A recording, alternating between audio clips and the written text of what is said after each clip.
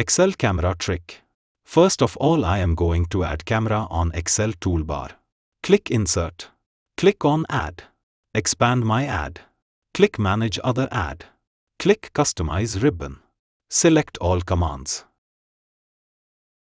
Choose Camera. Select and expand Home. Click New Group. Click Rename. I am given it name Camera. Click OK. Select Camera.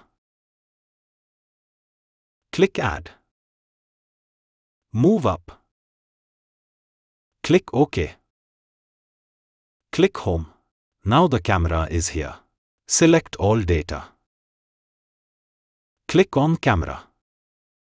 Now click on Anywhere. Now you can change any value in the table. Automatically change value in Snapshot. If you like this video, please subscribe channel Rohit Tech. Thanks.